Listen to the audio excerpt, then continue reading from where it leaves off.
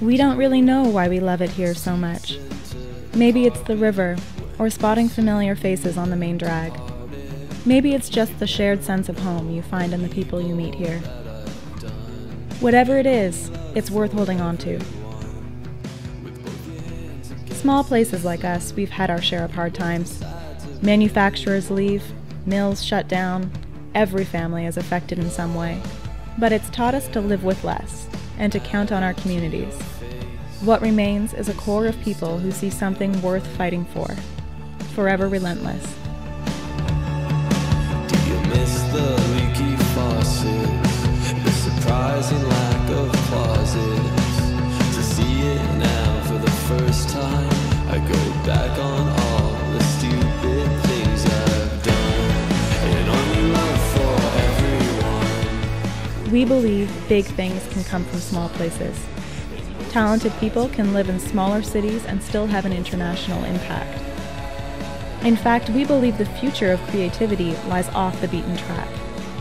In the places that are forced to be resourceful. In the places where you can try something different and still afford to pay rent.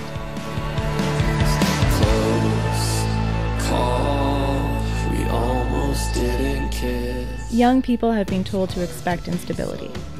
Jobs that don't last, wages too low, no benefits or security. With so few good employment prospects to rely on, maybe it's time to create our own. It doesn't take a wild invention to run a successful business. Usually creativity and persistence will get you a long way.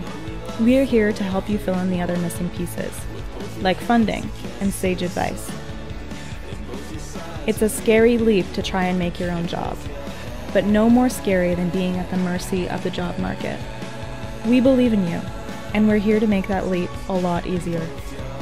Even if you fall, being in a supportive and inexpensive city gives you a much softer landing. If test driving entrepreneurship isn't already part of your summer plan, it could be.